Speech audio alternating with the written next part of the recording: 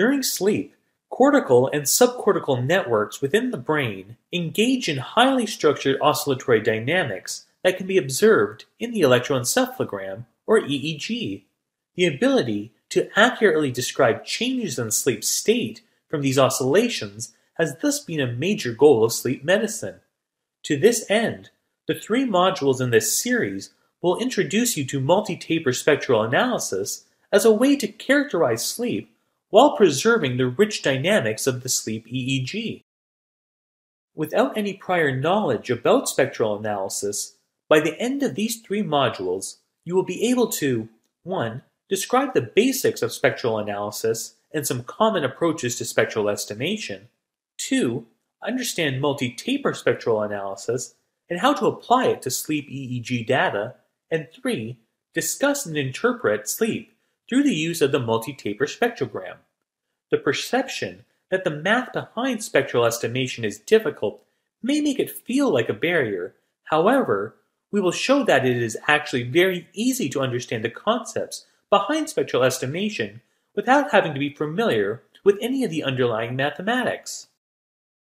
The 3 modules of this series will cover the following topics. These modules summarize the work presented in the publication Sleep Neurophysiological Dynamics through the lens of multi-taper spectral analysis. Clinically, we typically view the sleep EEG in terms of the polysomnogram. The polysomnogram displays a series of EEG signals displayed as waveforms over time, as well as a number of other physiological measurements such as muscle movement, airflow, and EKG. To the lay viewer, this is very complicated. These are complex waveforms that require skilled professionals to properly decipher. Throughout history, people have developed ways of simplifying these complex EEG waveforms to make sense of what they mean in terms of sleep.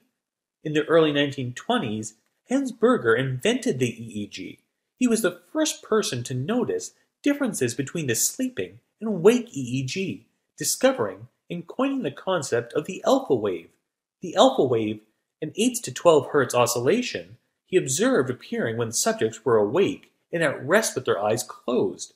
With this discovery of changes in brainwave activity between sleep and wake states came the need to categorize the changes.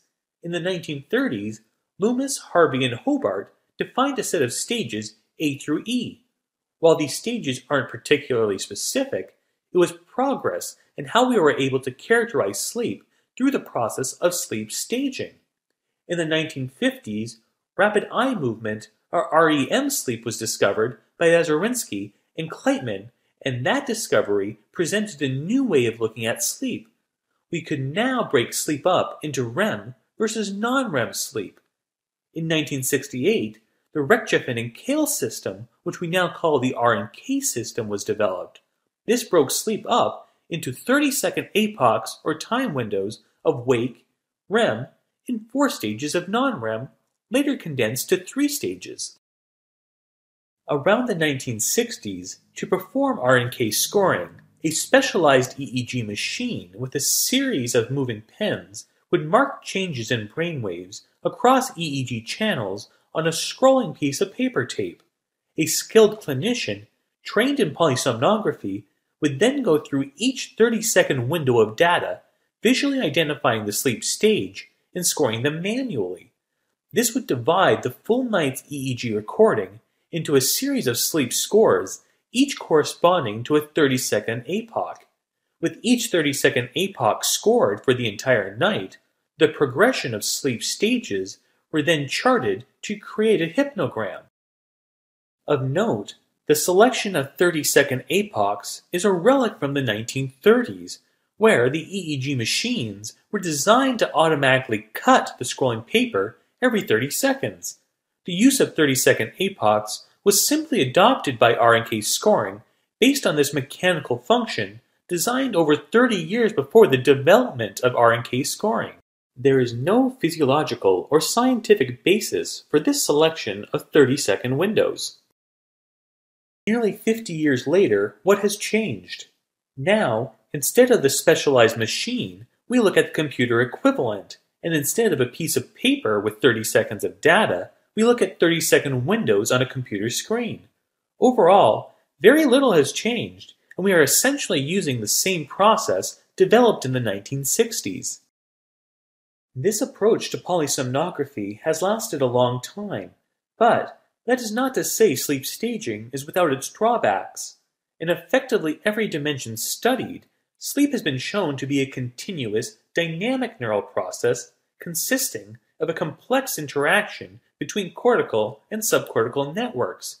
However, sleep staging reduces this dynamic continuum of sleep to an abstract, low-resolution summary of discrete semantic states.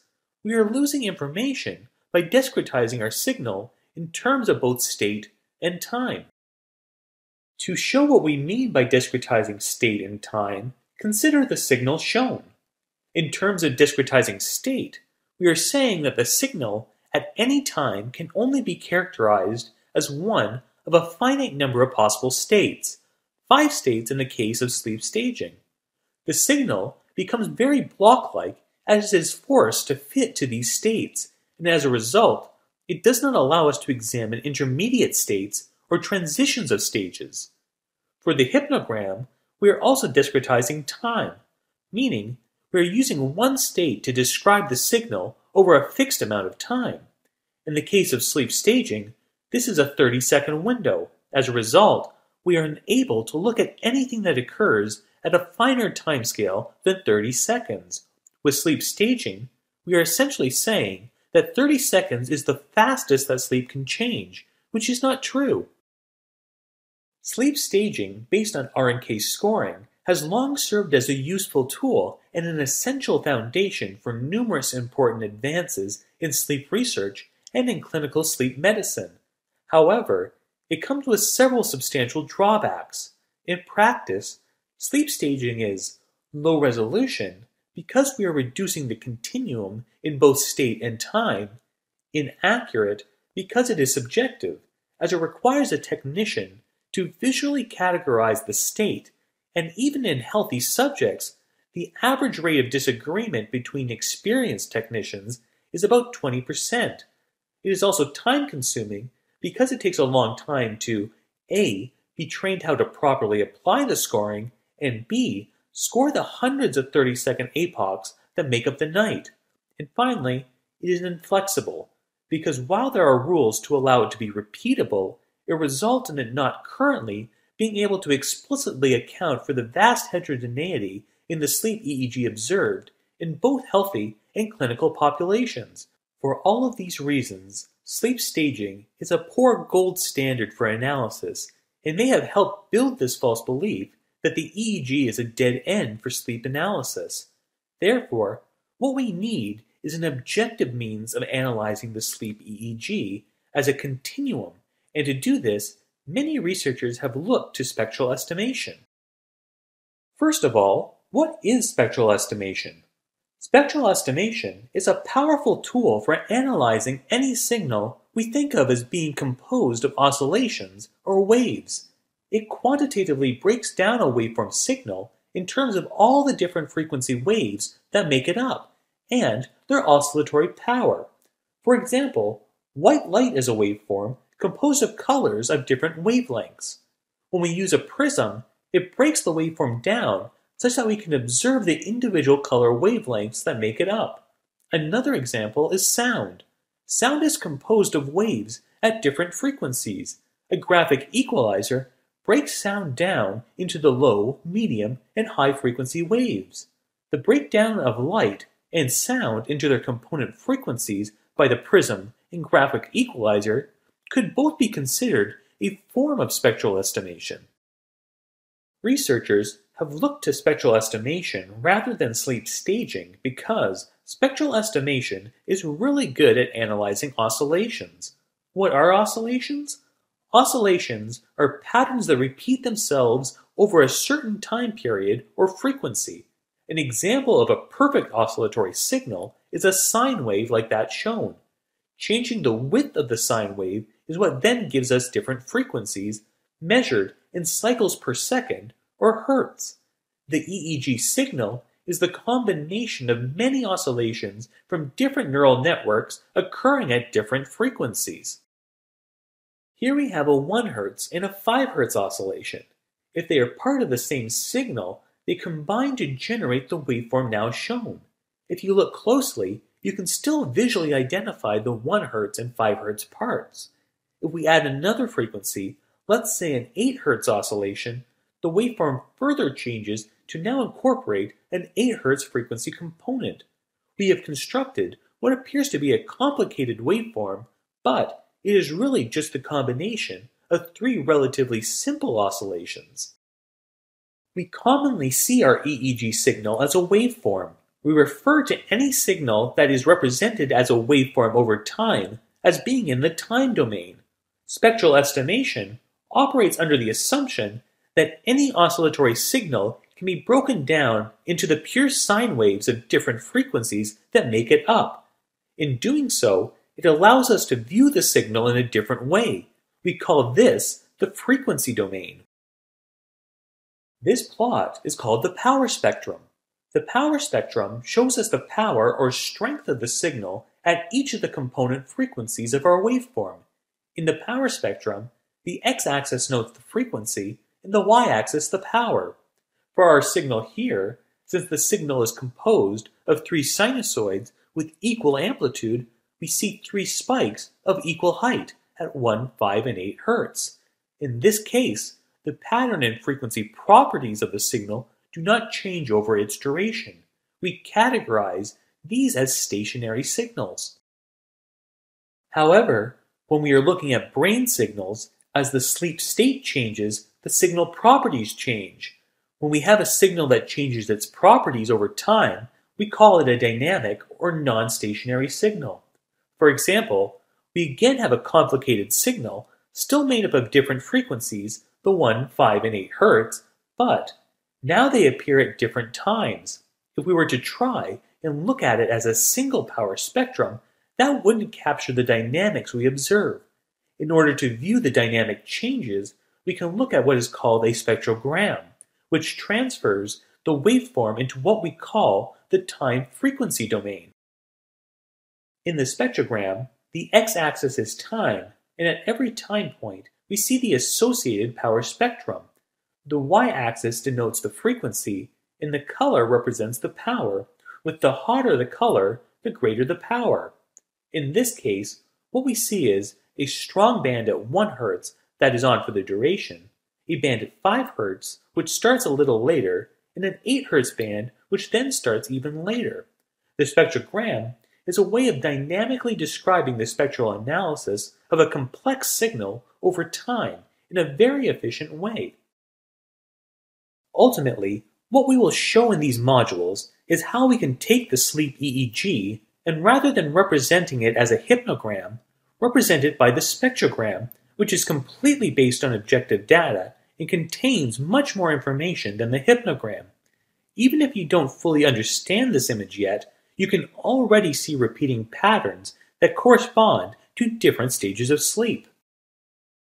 Here is some real EEG data that would often be said to be corrupt with artifacts, and as a result, it is often discarded. This signal is a mixing of the EEG signal, ambient line noise, and ECG data. One of the nice things about spectral analysis is it breaks the signal down into each of the component frequencies. Fortunately, in this case, each contributor to the signal resides at a distinct frequency. Using the spectrogram, we can discern the line noise resides up high at 60 Hz, the ECG resides around 1 to 2 Hz, and the actual EEG signal of interest is an evolving band around 10 Hz. This 10 Hz represents the eyes closed alpha oscillation of the subject starting to fall asleep. As such, rather than having to discard the data, using this method we can separate out our desired signal from the confounding factors. If this type of analysis is so useful, why hasn't time frequency analysis taken off in the study of sleep? Aside from overcoming the inertia associated with established procedures and the relative simplicity of sleep staging, one reason is that the previously prevailing techniques for spectral estimation produce noisy and inaccurate estimates of the power spectrum. Typically, the way people have categorized EEG oscillations is by breaking them up into canonical frequency bands, each with a distinct frequency range. Then, they would look at the power, which is the strength of the oscillation, in each of these bands over time. This is a nice way of looking at it, but it limits our ability to interpret what we see. This shows just over an hour and a half of sleep, but just using the established bands, it has very low frequency resolution. The resolution can be improved by using different methods, such as the single-tapered spectrogram, which we'll talk about in the next module. However, while the resolution has been improved significantly, it is a very noisy signal. What we are going to focus on in the following modules is a method called multitaper spectral analysis, which gives us the resolution needed to see the rich spectral structure of the EEG signal. That concludes part 1 of this series. In the next module, we'll look at methods of spectral estimation and why multi-taper spectral estimation produces a spectrogram with this improved resolution. We'll also discuss how to determine the parameters necessary for generating the multi-taper spectrogram.